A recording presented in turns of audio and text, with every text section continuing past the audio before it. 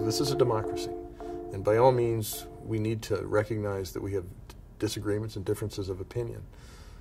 But at the same time, we got to recognize that there are things that we agree on, and when we do agree, we got to get together, and we've done that. We did it earlier in this session on medical marijuana. We got together. That was a bipartisan thing. Very conservative Republicans, very liberal Democrats. We all got together. We got together on addressing education. In the last 2 years, we've put more money into education at all levels than I think any 2-year period of Pennsylvania history. We did that together. That wasn't a Democratic or Republican. We did that together. We reformed the liquor system.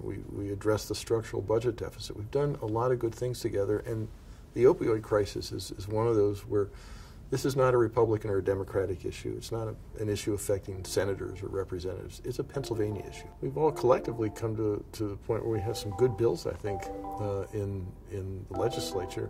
We just need to get them to my desk, sign them into law.